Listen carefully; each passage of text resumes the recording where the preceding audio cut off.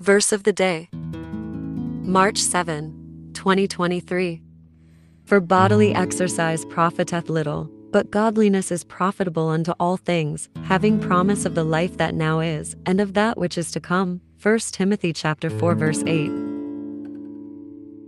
Inspiration. We exercise our bodies because doing so is good for us. Using our bones and muscles keeps us healthy. In the same way, we need spiritual exercise to maintain our spiritual health. We walk with God when we commune with Him in prayer and scripture reading, and we exercise our faith when we witness to others and use our spiritual gifts to serve God's kingdom.